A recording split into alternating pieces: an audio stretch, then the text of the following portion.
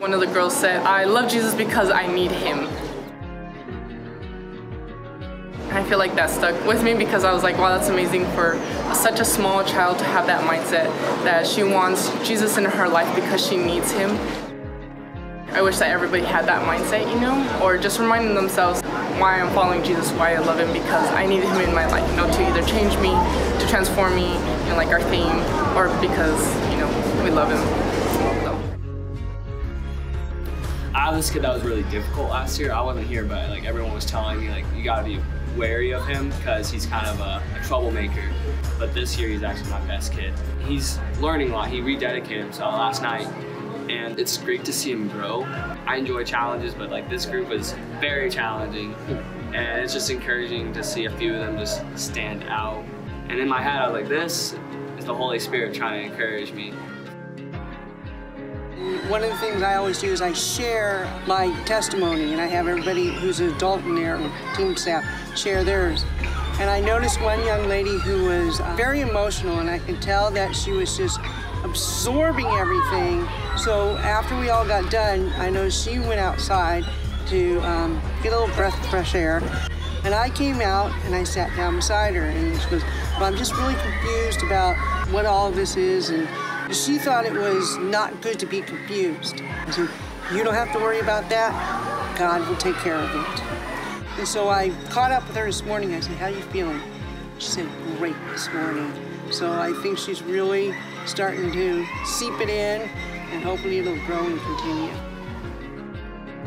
7 years ago, when I worked here for junior high week, she was my camper.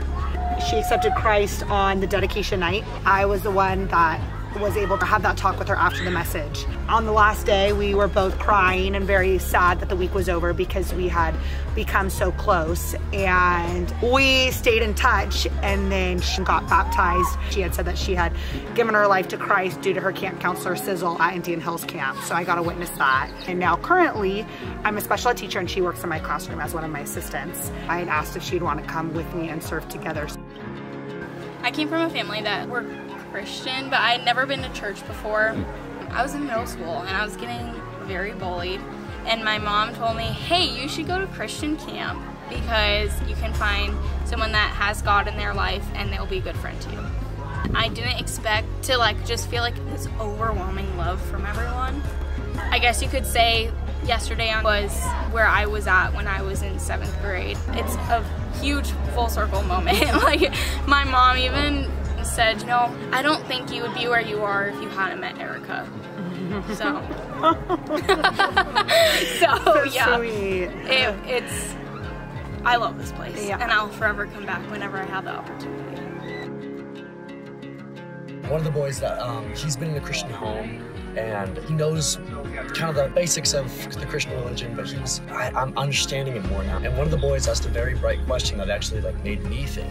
He goes, "I'm confused, why does God give us all these options of what we want to do, but we can't always do exactly what we want?" It was God kind of saying, "Okay, now's your chance. This is your moment to speak to this kid." It was cool seeing their reaction. I understand it. And one of the boys looks at me and he goes, "So this means you're my big brother in Christ?" And I was like, "Yes, it does." And it's just that moment's okay, this is awesome. It's definitely a God moment, you know.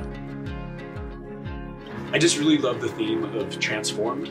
Romans 12:2 says, "But do not be conformed to the patterns of this world, but be transformed by the renewing of your mind." And that's something that we really got to see this week and in the last few weeks is being transformed. Just to see that transformation in kids was really amazing, and even their parents will attest to it. So it's a cool thing to be a part of. Really, Our job here at camp is to kind of make space for God to move, and God's very faithful to show up and move in the hearts of the kids. So, that's our job, is to get them out here into nature and let them spend time with the Lord and see the transformation that takes place as a result. And it's an awesome thing to be a part of.